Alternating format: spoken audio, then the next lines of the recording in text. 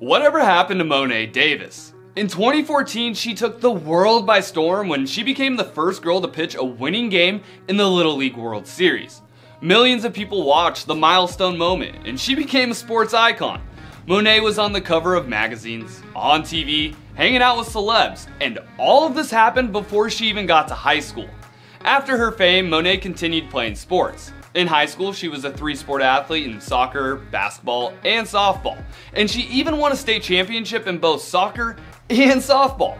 Monet was good enough to earn a scholarship to HBCU, Hampton University. Currently, she's playing softball and pursuing a degree in journalism.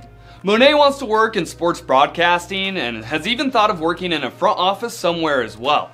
Whatever Monet ends up doing after college, I know she will be an absolute game changer and continue to be an awesome role model like she's been doing for years.